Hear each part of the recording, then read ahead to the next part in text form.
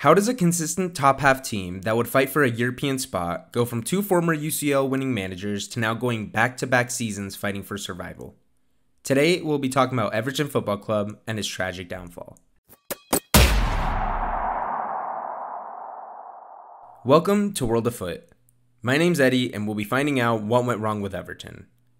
Everton FC was founded in 1878 and has become a consistent team in the first flight of English football for well over 60 years. The last time they were relegated, Spurs won the league. That alone should be enough to show you how long they have been in the first tier of English football. Everton have won 9 league titles and 5 FA Cups. From the season of 04-05 to 2020 to 2021, they finished between 4th place and 12th place, with 4 of those seasons being in European football spots and other 4 of those seasons being below 10th place. So this brings up the question, how do they go from that consistency to finishing in 16th last season and 17th currently at this time of recording? Everton currently has England's number 1, which is a whole other video on its own, and several other internationals on their team, yet they can't manage to scrap any winning runs. Given, I'm not saying that their squad is full of all-stars, but they have the quality to stay afloat in the Premier League.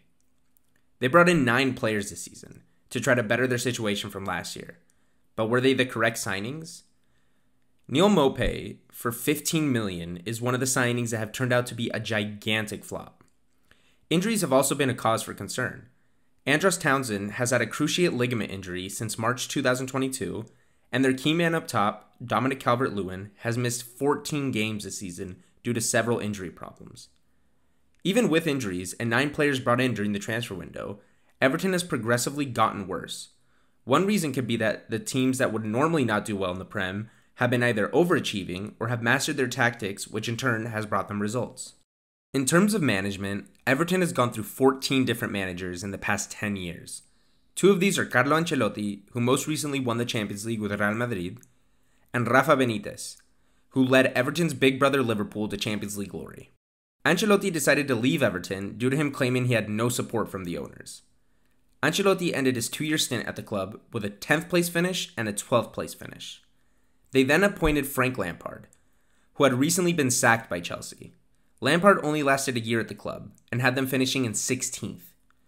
This brings us to now, with Sean Dyche, the self-proclaimed boring one, to try to salvage the club's descent into the championship.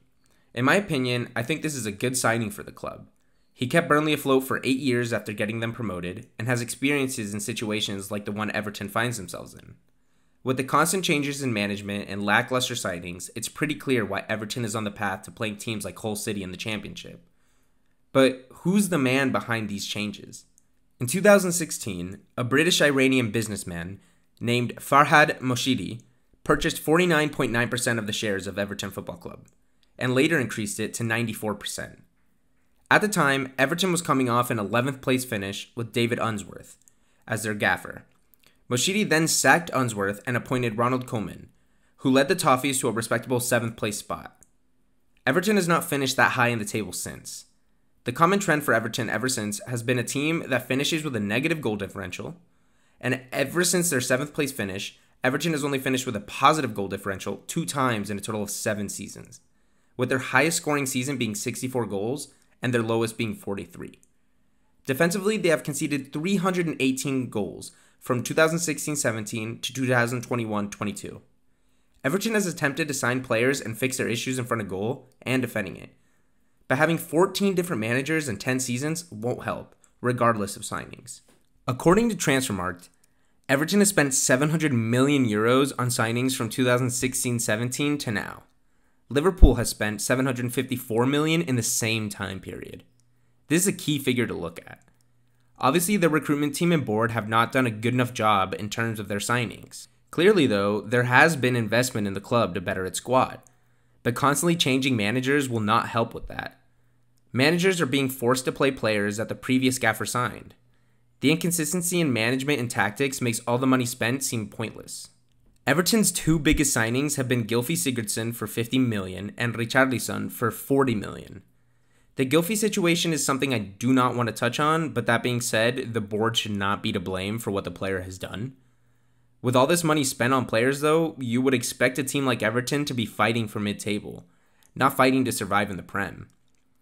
The trend that I've noticed from Everton is signing players who are no longer wanted by big teams, but that's an issue on its own. Signing players just because they're in a big team doesn't mean that they'll perform at the level of their previous squad. They spent $75 million on 3 players that were sporadic Barcelona players, such as Yerry Mina, Andre Gomes, and Lucas Digne. Yerry Mina cost them 30 million euros, even though he only played 6 total games for Barcelona. It's a shame to see such a historic club be in the situation that they're in, but they're at fault for this. The future is unclear for Everton. As I'm recording this video, they're tied in points with Nottingham Forest with an extra game. Sean Dyche is capable of keeping them alive for this season in my opinion, but the way Everton has carelessly spent their money makes it hard to believe that they won't be in the same situation next season. Creating a long-term plan with a manager to build around would be the best option, but considering the track record Everton have, it doesn't seem likely. Even though Everton has been in the Premier League for so long, there are other teams that are fighting to get back to the first flight of English football after focusing on rebuilding their club in a proper manner. As the season is coming to an end, Everton needs to fight to stay afloat. In this sport, there are no guarantees. Everton put themselves in this situation with a constant lack of performances, constant changes in management, and lackluster signings. Everton's tragic downfall is just one of many clubs that I plan on researching for future videos. Thank you for watching, make sure to like and subscribe, and comment on what team you'd like me to cover next. Until next time, peace.